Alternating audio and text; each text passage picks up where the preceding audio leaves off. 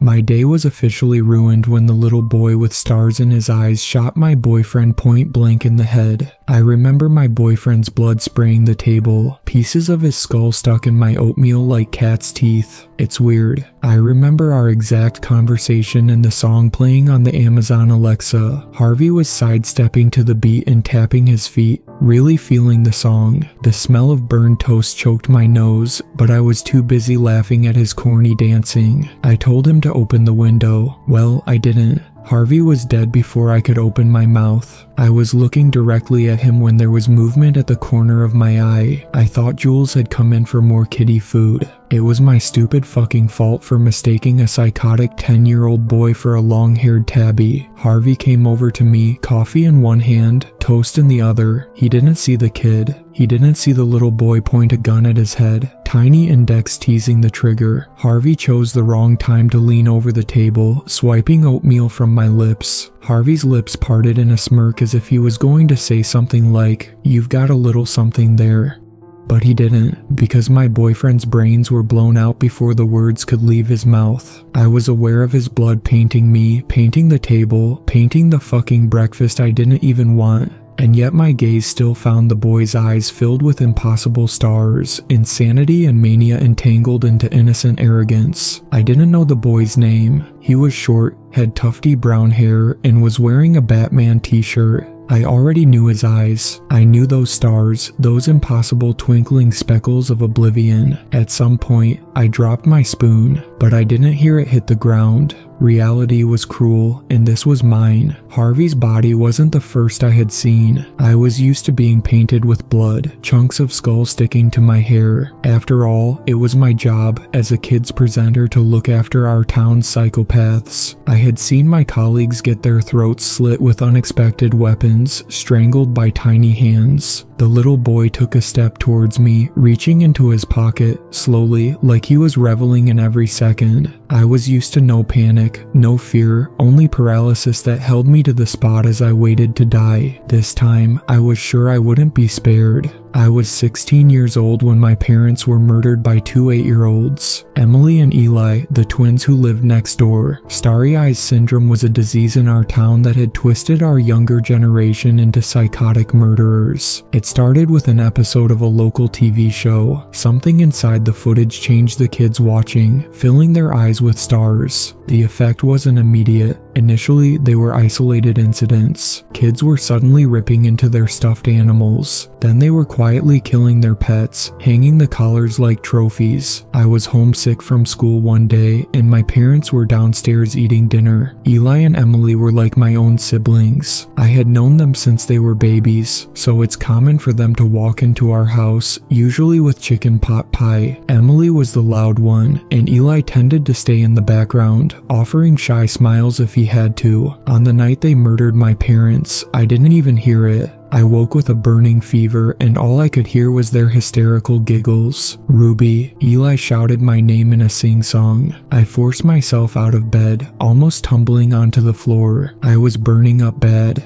I had half a mind to dip my face in the cold, untouched soup Mom made me earlier to cool me down. Eli was acting overly hyperactive, which meant Mom had treated the twins to a sugar binge. Since their own mother was a health-obsessed almond mom, my mother allowed them to have one candy bar a week. However, Eli and Emily were victims of what I called the sugar monster, who turned them into intolerable little brats. She wasn't the one babysitting them, so Mom never saw the chaos, the trail of despair they left behind. I mistakenly gave them a Snickers bar and they destroyed my room. This time, I wasn't taking any chances. My room was a no Eli and Emily zone. I made it clear with the sign on my door, which they ignored, of course. Eli's voice was getting closer, the thud, thud, thud of his footsteps coming up the stairs. "Ruby, come see, we've got a surprise for you." Slipping into my shoes, I managed a croaky laugh, pulling open the door. "Mom, you can't give Eli sugar. I found found myself shouting into the pitch darkness. No response, only Emily giggling downstairs. "Ruby, come downstairs." I could hear her jumping up and down on the one creaky stair she was obsessed with. The hallway light was off, which was odd. Mom reiterated that she had left it on so I could run to the bathroom if I needed to barf. I was half conscious and delirious when she said this, so maybe I misheard her. When I clicked it on, Eli was standing directly in front of me, a shadow lurking in the dark. Initially, I thought it was a reflection of the light, but looking closer, I was staring baffled at tiny twinkling stars in my neighbor's pupils. They didn't make sense to me, as if his pupils were filled with stardust, like he had been marked by a god. Taking a slow step back, something rancid crept up my throat. The boy was standing on his tiptoes, a grin stretched across his mouth. Maybe my fever was worse than I thought. Eli swung back and forth, his hands planted on the walls. He was definitely filled with sugar. There was something smeared on his shirt, lightly staining his palms. I blinked and found myself laughing, shaking my head of an eerie thought creeping into the back of my mind. "Did you get ketchup everywhere? Eli, what have you been eating?" He giggled. Maybe it was the dim light, or my raging fever, but the boy wasn't blinking. I wasn't even sure he was looking at me, his gaze enveloped in oblivion. Something ice cold crept its way down my spine. I grabbed his face gently. "Eli, look at me," I said. "Hey, what's going on?" Eli didn't react, his smile growing wider. "It's blood." He pressed a finger to his lips. Eli was grinning dazedly at something over my shoulder. I thought Emily was hiding behind me. When I twisted around, there was nobody there. My neighbor bounced up and down. "Do you want to see your surprise?" I mocked a frown. "Do I want to see your messy masterpiece?" "It depends. Did the sugar monster help you?" Eli shook his head. "Nope, we did it all by ourselves." I pretended to think about it. "All right. You have my attention." He nodded eagerly. "We made it just for you. Come see." Nodding, I swiped at my clammy forehead. "Sure, but only if you promise to clean it up." "You and Emmy, you're boring," he grumbled. "Fine, I promise to clean up your parents' blood." My footsteps faltered, but he grabbed my arm, pulling me down the stairs. I didn't register his words until I stepped into my kitchen where 8-year-old Emily had peeled off my mother's face and glued it to her own. Mom was in pieces, chunks of her hanging from the wall. I walked directly into blood spilling across the tiles, the grisly remains of my parents tainting every surface. Dad's body was spread out across the table. They had severed his head and plucked out his organs, displaying them on the table like a game of Operation. Emily spread out her hands, giggling. "Ta-da," she said when my legs gave way and the ground swallowed me up. "Do you like it?" Their excited shrieks collapsed into white noise. I was aware of them dancing around me. Emily crawled over to me and forced my head up with the prick of her finger. She came so close to me, I could see the creases in my mother's flesh glued over her own face, the raw flaps of red sticking over her eyes. I didn't move, didn't scream, didn't cry. The world felt wrong, like I didn't belong to it. Time flowed slowly, and I was no longer human, no longer capable of emotions. I just stared at the little girl wearing my mother's face, and wondered if this was a product of my fever. I pinched myself once. Yes, of course it was. Twice. It was all a nightmare, a hallucination. 3 times. I convinced myself, curling into a ball and stemming scarlet, my parents' blood warm on my skin, as if they were cradling me. Time moved slowly. Emily and Eli didn't stop there. They hacked at my father's body until he was nothing, until his blood ran in thick rivulets, pooling off of the edge of the table. I watched for a long time, letting it accumulate into a puddle of red. Emily was standing over me, a knife clutched in her fist, when her mother walked in and started screaming, her banshee wails clanging around in my skull, reminding me that this was really happening. I didn't fully gain awareness until I was sitting in the sheriff's office, a cold glass of water grazing my lips. Instead of drinking it, I poured it over my head to cool down my fever. "Ruby, can you hear me?" The voice was familiar. Cold hands were lightly touching my shoulders, shaking me. Shock is a strange thing. It feels like you have stopped. Every part of you, body, mind, and soul, is stuck in a single moment. While the world continues on as normal, it wasn't until I was joined by others, several dozen of us, mostly teens and adults, covered in blood and unblinking, when I realized I wasn't the only one. We all had that exact same question on our lips. What the fuck had happened to the children? The answer, a local kids TV show from 2005. The name was never disclosed. Apparently, an episode was mistakenly aired. The police weren't specific about the episode's content, but it was said to have disturbing scenes of bodily horror. One of my high school classmates was the sheriff's son, and he told us that the content wasn't just disturbing, it was an attempt at brainwashing, twisting and contorting the minds of the town's children, turning them into psychos. The stars in their eyes were like a marking, whatever they had seen still alive, still sparkling in their pupils. I had questions because nothing about this added up. I googled kids shows that had caused violence in children, but I was just directed to the infamous Lavender Town Creepypasta. I didn't know the name of the show, so it was like searching for a needle in a haystack. If a disturbing local kids show had aired in 2005, why was it kept quiet? And furthermore, why wasn't it destroyed? Did the same thing happen back then? Why did it only affect the kids in my town years later? This thing had crawled into my neighbor's head. It was the direct influence of Eli killing my parents, so why didn't I believe it? Officially, it wasn't the children's fault. That's what the mayor said. He told the victims to choose forgiveness over anger, to remember the good times with our loved ones, instead of dwelling on their deaths. Yet I had found myself standing in my neighbor's yard, a carving knife in my hand. Eli and Emily had been taken away for tests, but in my dazed, muddled mind, I could still see my mother's face being used as a mask. Part of me wanted to hurt them, like they had hurt me. They took away my parents and laughed in my face. I wanted to scoop their fucking eyes out. The stars in their eyes were the mark of the devil, according to townspeople, but I just saw TV static, like the kids' eyes were still broadcasting what they saw. In the time it took for me to heal from my parents' death, I finished my sophomore year of high school and moved in with my aunt. The kids affected were brought back into town, declared fixed. That was until the next day, when a 3-year-old hacked her own mother's eyes out. Then a 7-year-old pushed her father down the stairs and cut off his legs to stick to her stuffed teddy bear. The town was in denial that our children's minds had been altered forever and there was no saving them. Years passed and these little kids got worse. They didn't just kill. These kids experimented on insects, animals, and humans. 4 teenagers were found gutted in a child's attempt to turn humans into animals. Those kids were in my class. They were alive one day and dead the next.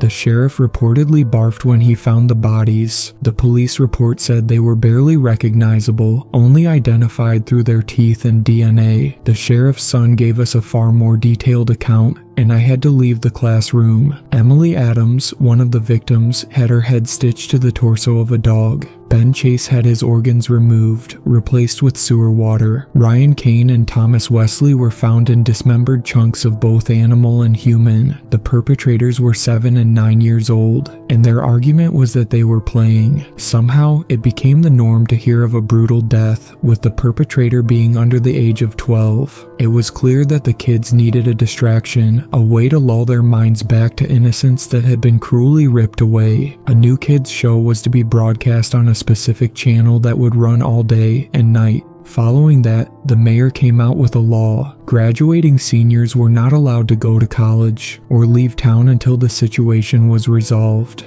We were technically kids too, and with their logic we could have been affected and asymptomatic. We argued that none of us had watched that show, but it was clear the officials behind closed doors were scared this thing was contagious. They were obsessed with keeping the outside world oblivious. Nobody outside our town knew about starry-eyed syndrome, and they wanted to keep it that way. According to the mayor, this was our problem. If we went to college and had this thing in our eyes without knowing, we were risking the lives of other children.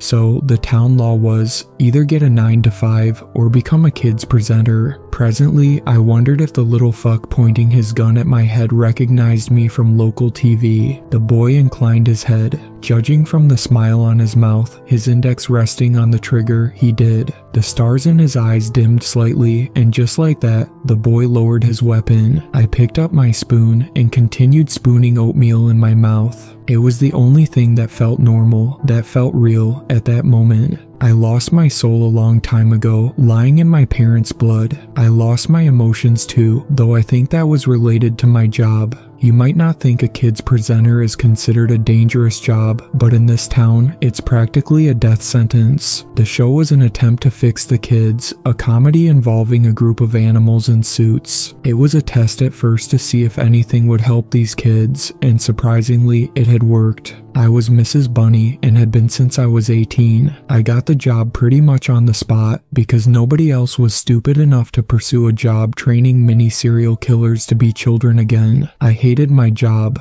I auditioned because part of me wanted to forgive my parents' killers by helping the younger generation find their innocence. 2 weeks in, I watched a 6-year-old strangle Mr. Lion with a lighting cord. We were told these kids were reformed, that the littles on our show were harmless. Bullshit. The second I noticed stars twinkling in Olivia Ash's eyes, I tried to quit. But the studio wasn't stupid. They had successfully lured in freshly graduated seniors with a payment that would let us live comfortably. I guess they forget to mention that the second we signed our names, we were tied to these kids whether we liked it or not. One particular clause in my contract was that if we were injured or killed by a child, the studio was not responsible for our deaths, which was true. In a single month, 3 performers were dead and the rest of us were emotionless, mindless drones who wore animal costumes and prayed we weren't next. We were allowed therapy, but there's only a certain amount of trauma the human mind can take. Therapy and another fucking promotion wasn't the pat on the back the town thought it was. Typical. I wanted to help kids who could not be helped, and my punishment for being a naive fucking idiot was doomed to my parents' fate.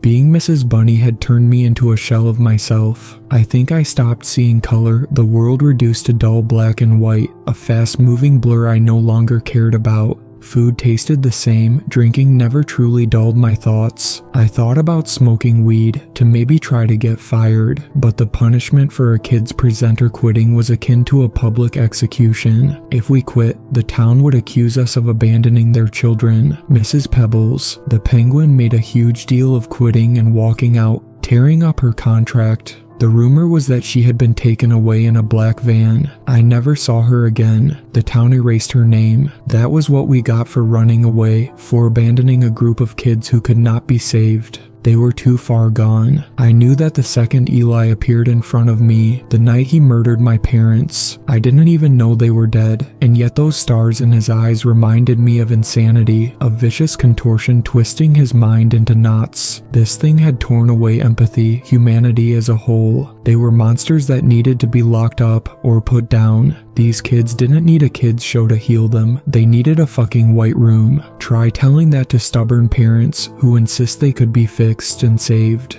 While putting our lives on the line, I still felt like a kid. I lost my youth to trauma, and my adulthood was entertaining the monsters, dealing with them every day, witnessing these preschoolers murder and injure and attack innocent performers without any repercussions or consequences. I was losing my fucking mind. I didn't want to live in a town that was giving my parents' killers a second chance, when they had shown zero remorse whatsoever. Eli and Emily, now 10 years old, had killed their mother, burying her body in the garden and digging her up like a dog. They insisted they were better, that the voices in their heads were gone. Their mother's biggest weakness was being a mother. She still wanted to believe her babies were innocent and capable of changing. Eli and Emily sliced her up and buried her 6 feet under. The authorities only found her body when a neighborhood dog was found chewing on a human arm. I thought the twins were going to face real consequences this time, but I saw them several days later, the 2 of them roaming the streets with baseball bats. The sheriff's son was right.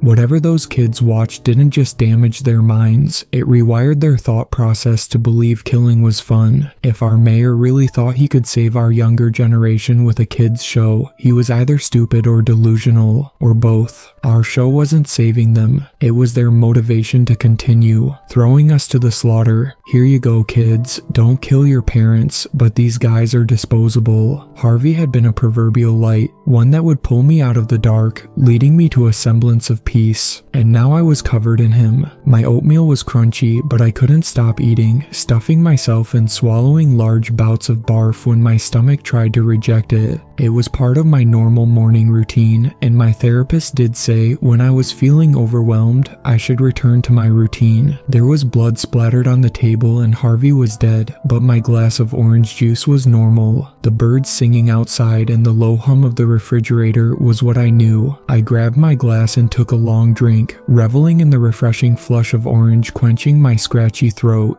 It tasted like poison, but I kept drinking until I couldn't breathe. Until orange juice was pooling on the table, my stomach in tangled knots. The little boy surprised me with a laugh. He dropped his gun, reached into his pocket, and pulled out a small piece of card. "You're funny," he said, dropping the card on the table in front of me, chewing half a mouthful of oatmeal mixed with barf. I leaned over. It was a brightly colored invite, my name printed on the top in rainbow colors. "Ruby, you are invited to the Children's Society reunion." I swallowed thickly, oatmeal dribbling down my chin. "Please, please, pretty please come and share memories with us. Love, the Children's Society." When I lifted my head to question the boy, a silver whistle was hanging from his mouth. "Down, doggy," he said, eyes hardening. His words were still spiraling in my head when something slammed into me, a physical presence forcing me onto my knees, my hands pressed over my ears, a raw cry ripping from my throat.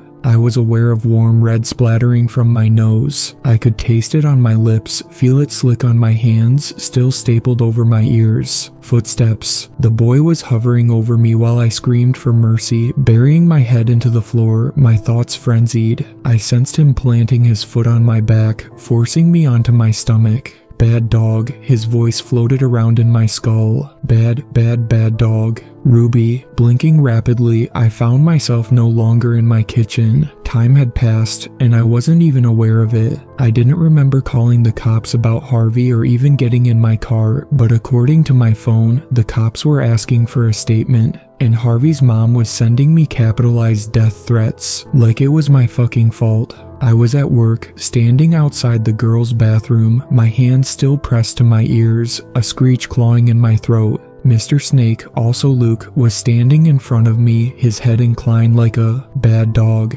The little boy's words felt like pinpricks in my skull. The last thing I remembered was being at his mercy, screaming gibberish, a monster splitting open my skull and stirring my brain into soup. So why was I still alive? How was I still alive? "Ruby, you're scaring me." Luke's voice brought me back to reality. Mr. Snake was a favorite among the children, his soft-spoken voice a highlight of the show. He was the least likely of us to be viciously murdered. Freshly out of the makeup artist's grasp, already in his Mr. Snake costume, my colleague was frowning at me. The costumes got way too hot, so I wasn't surprised sweat was pouring down his face, gluing thick strands of dark hair to his forehead. His freckles were his best attribute. I couldn't tell if he was smiling or forcing himself to smile. Like all of us, Luke was a liar. He lied when he said he was okay, rejecting therapy. The guy may have had a voice for little kids, but it's not like he was here willingly. He hated his job as much as me. I was homesick a few months ago, and he'd witnessed the brutal murder of Mr. Bear, who happened to be his best friend. Luke swiped at his forehead. "Are you good, bro?" I could never tell if he was being genuine. "Yeah, I lied. I just felt sick." He curled his lip.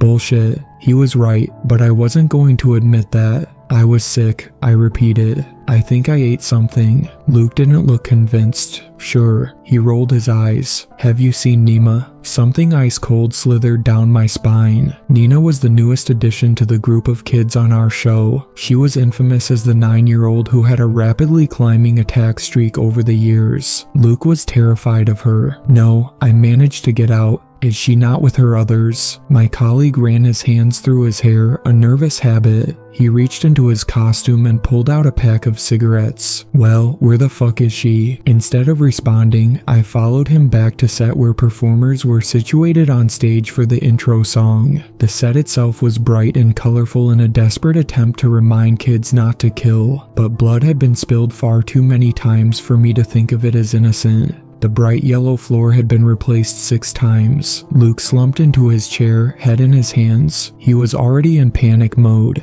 We're so fucked, we're so fucked, we're so fucked. They were already playing the intro song, crew members ushering key performers on stage. I hated the intro. I could never get the choreography right, and I still had PTSD from finally perfecting it. Tipping my head back to find our newest cameraman's head taped to the ceiling. The crew had been looking for him all day. He lasted 2 days, and his severed head was already their toy. There were 11 children running around screaming, and not one person was trying to stop them or quieten them down. Elena, fully in costume, was being shoved around by 2 boys. When she raised her fluffy dog paw, the mayor, who was on standby, sent her a death glare. No matter what the kids did to us, we could not raise our hand to them, only scold them. I think Elena was too scared to speak. Per Luke's words, Nima was nowhere to be seen. She was supposed to be with the other kids at the end of their line, which could only be bad. I'm not looking for her, Luke mumbled into his knees. That psycho brat will gut me. Leaning against the wall, my mind was already spinning. But you're their favorite,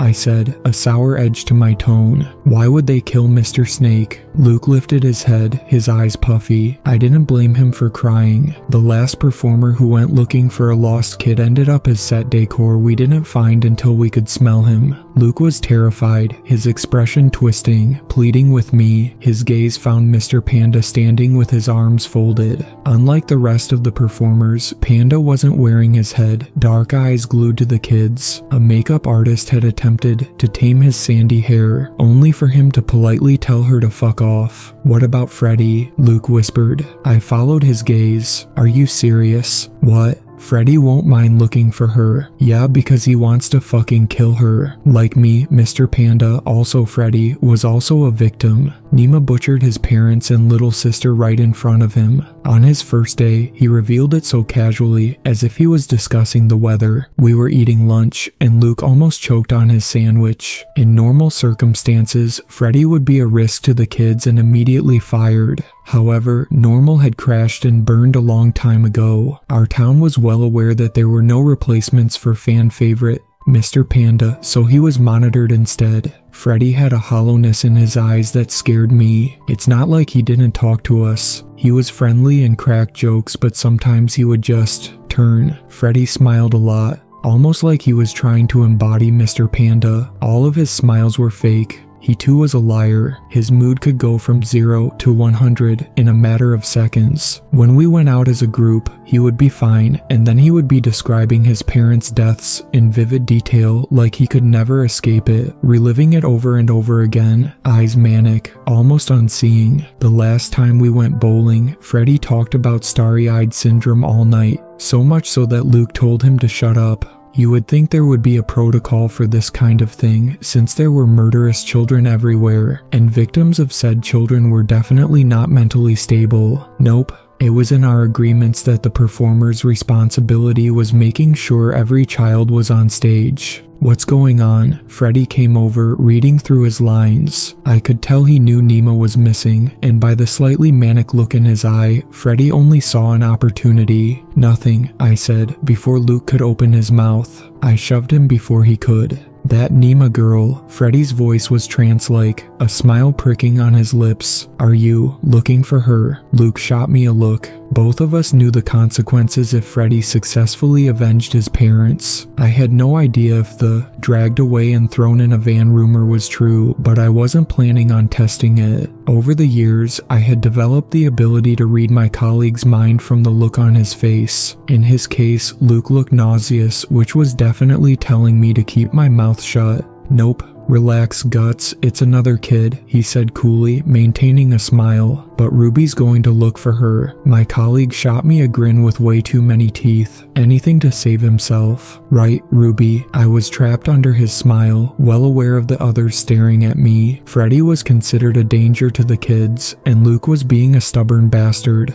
Elena was too scared, and I could see Robbie intentionally hiding behind a tree prop, like he could read my mind. The others were being ushered to the stage, and for a moment, I was paralyzed. I didn't want to go either. I hadn't felt true panic for a long time, even at the mercy of the boy who killed my boyfriend. The feeling of my chest tightening, my breath thinning, was almost relieving. Ever since becoming a kids presenter, I wondered if I had lost the ability to feel human. When Harvey was shot in the head, I continued to eat my oatmeal. I was covered in his blood, warm red slick on my cheeks and glued to my hair. I didn't feel anything. I felt numb. When the boy pointed his gun at my head, I waited for my body to react. But I didn't. Like my mother and father and Harvey, my body was just a sack of useless flesh. This time, however, was different. I was actually panicking, choking on my breath. The air felt thick, too hot, and yet I was shivering. I didn't want to try and find the girl awaiting a victim. I didn't want to fucking die. Unfortunately, it was survival of the selfish. I didn't have a fucking choice. Sure, I deadpanned.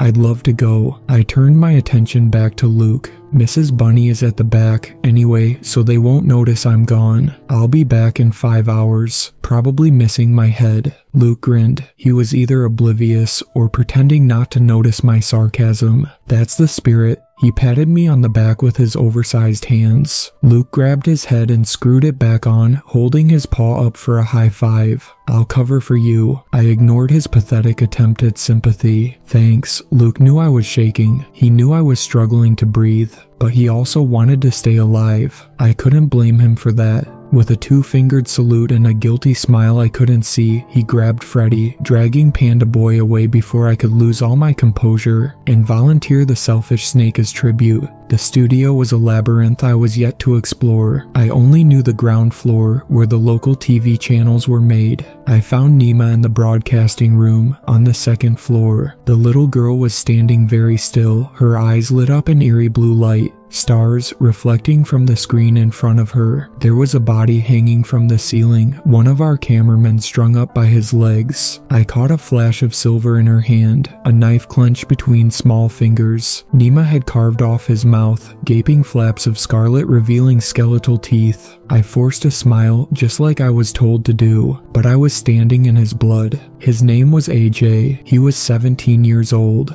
I took another step, biting down on my tongue. "Nima," I said softly. "Sweetie, what are you doing?" Nima didn't turn around, her starry-eyed gaze glued to the screen. Watching TV, I turned my attention to the screen. It was an old broadcast, way before our show started. Looking closer though, the broadcast was on air. The TV show was vibrant red, streaks of color bleeding through. There were 4 little kids waving at the camera, their smiles wide. There was something looming over them. I didn't know what it was until the camera panned upwards, revealing a body hanging upside down. It was a man, his eyes wide, terrified. There were 2 girls and 2 boys. One girl, a ponytailed brunette, jumped forward with a giggle. "Who wants to learn about the human body?" Me. A brunette boy with freckles followed suit. I took a shaky step closer, my stomach twisting. I recognized those same stars, sparkling static that was so much brighter than any I had seen. In the boy's hand was a kitchen knife. He held it up with a giggle. "Safety first." His voice was mocking, the other 3 mimicking him.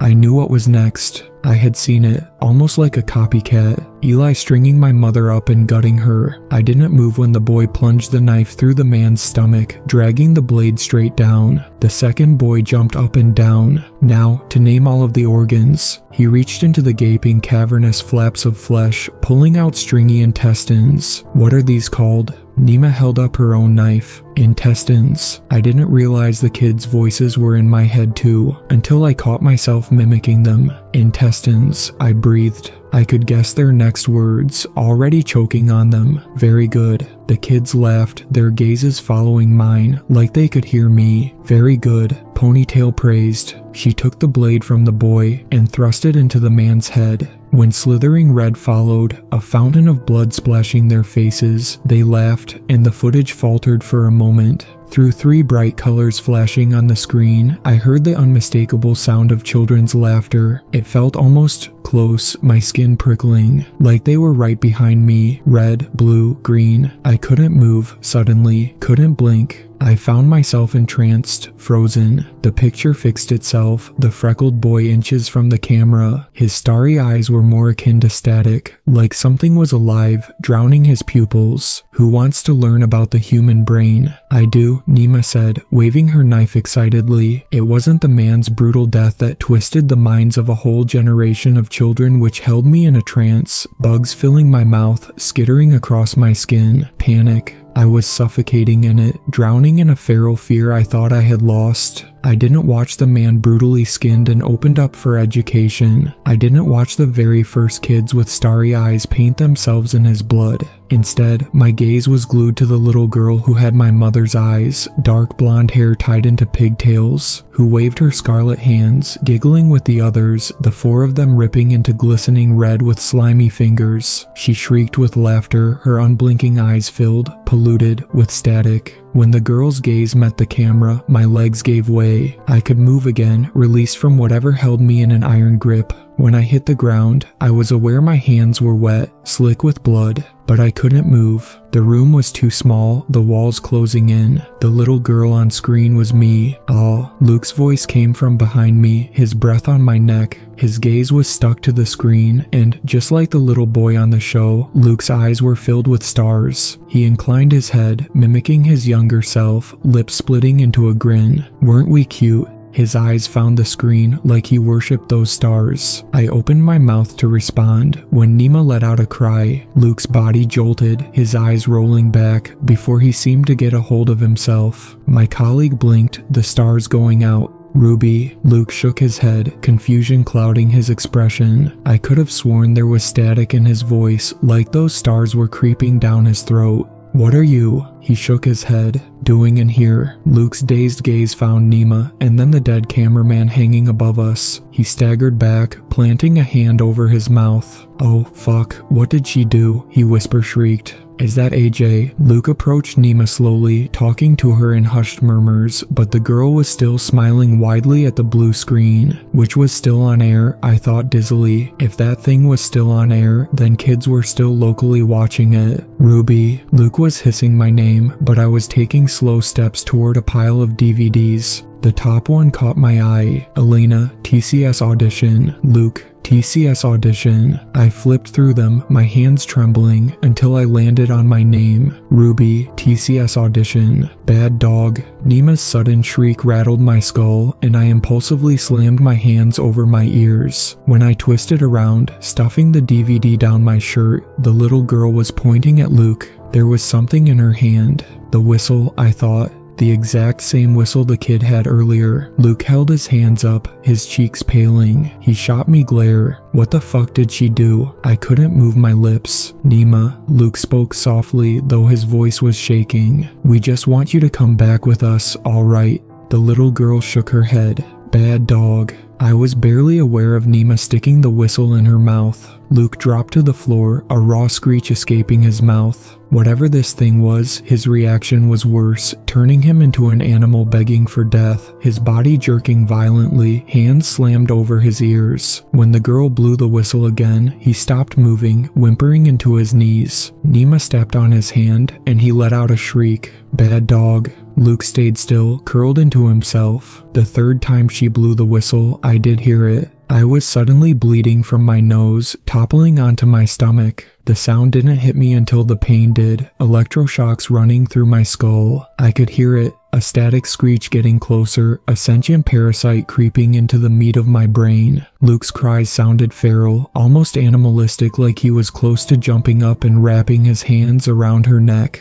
I felt it too. It was like a primal urge to attack my attacker. Nima loomed over me, a shadow with sparkling eyes. She stamped on my head, my nose bursting on impact. Her voice rang in my head, drowning Luke's screams into a dull murmur. Play dead. Just like that morning, my body entered autopilot. I wasn't aware of myself until I was sitting on my living room couch, staring at my television screen filled with stars. No, static. The invite was in front of me, crumpled and stained with old red. Ruby, please, please, pretty please come and share memories with us. From the Children's Society. The DVD with my name on is right here in my hand. There's a single piece of footage. Me at 6 or 7 years old, chasing after a white rabbit which lured me from my parents' yard. The movie stopped when a stranger's arms dragged me into a van. Fuck. I haven't been saving these kids. Eli and Emily, Nima, they murdered my family and my boyfriend.